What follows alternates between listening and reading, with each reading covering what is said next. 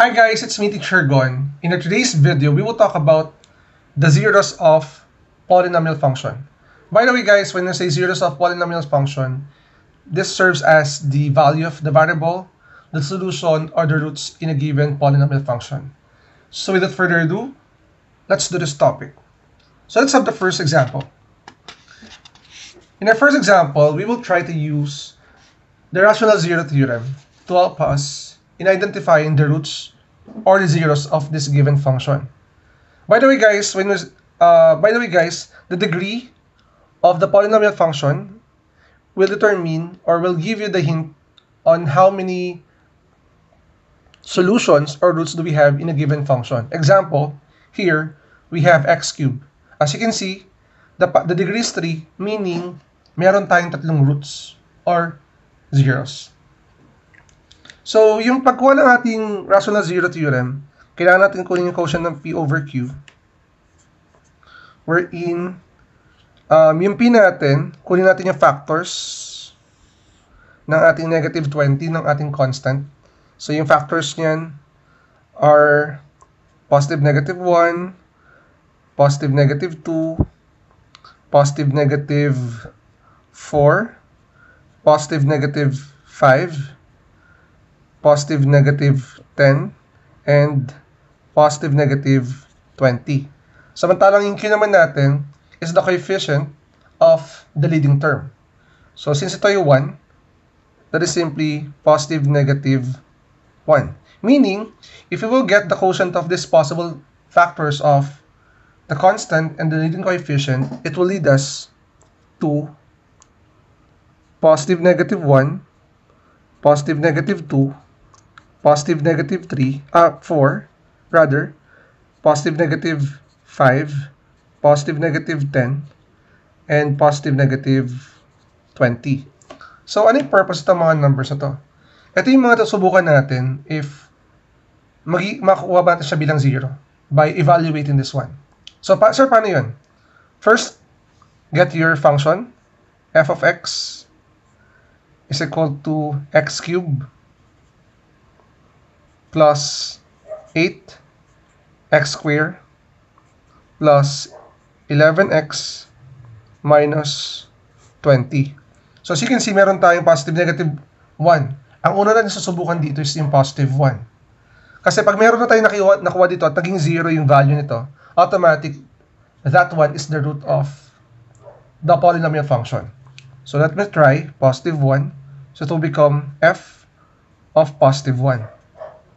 What you need to do is to input or substitute this 1 to the variable x, and that is 1 cubed plus 8 times 1 square. I'm just substituting the value of 1, or the value of x, plus 11 times 1 minus 20.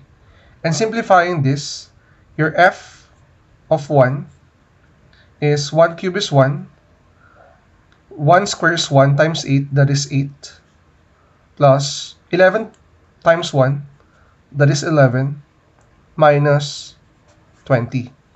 This is 1 plus 8, that is 9, plus 11, that is 20, minus 20, meaning your f of 1 is equal to 0. Since this is 0, sure na tayo that one of the values or one of the zeros is equal to 1. Ibig sabihin yan, we have this. We have x is equal to 1. Now, after this, since nagamit natin yung rational zero theorem to get the first factor and evaluated it in a given function, it became 0, gagamitin naman natin yung knowledge natin about the synthetic division para makuha agad natin yung other zeros. So, try natin Ito yung 1. Gawin mo dito, lagay mo dito 1. Okay. The coefficients of this is R1, 8, 11, and negative 20. Again, synthetic division. Bring down 1. 1 times 1 is 1. Add them. 8 plus 1 is 9.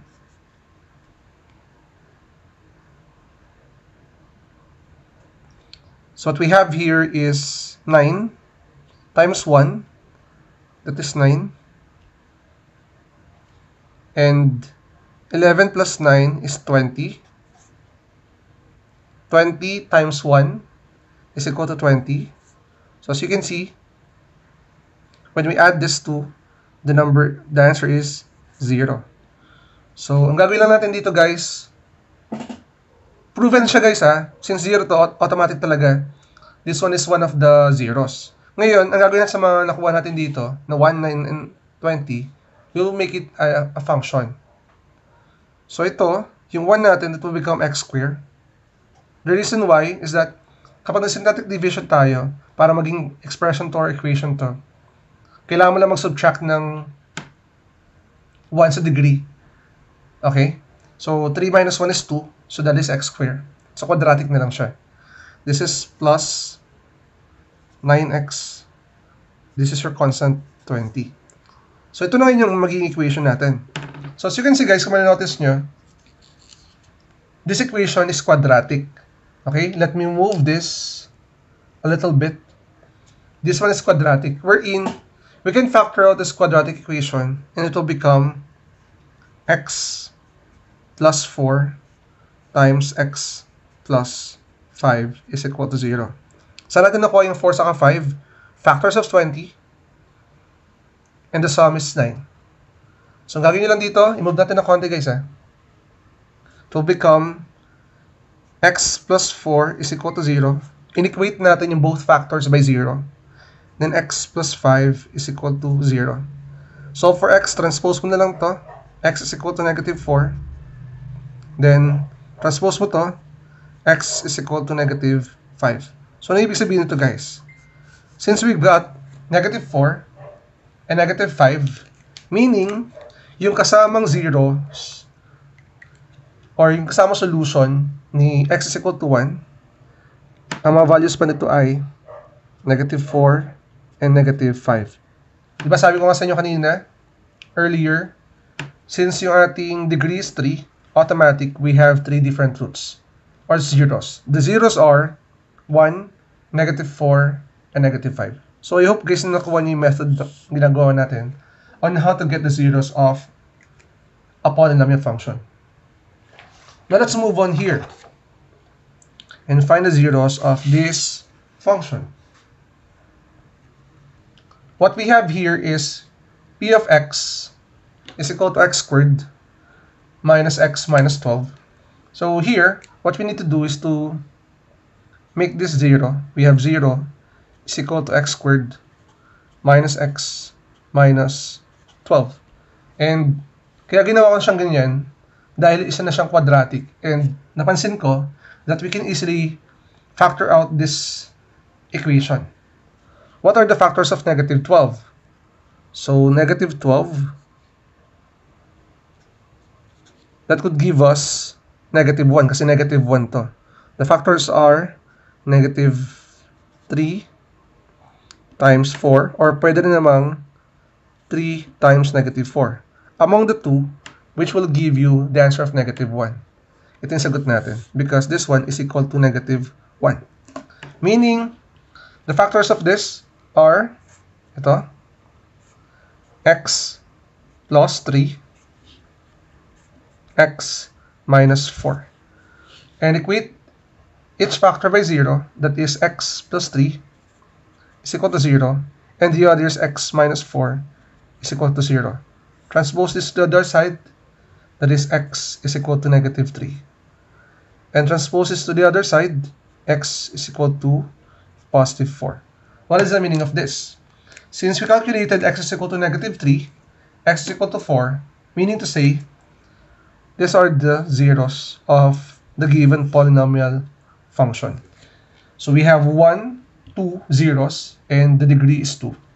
So I hope guys that you learned something from this video on how to calculate or how to find the zeros of any rational function.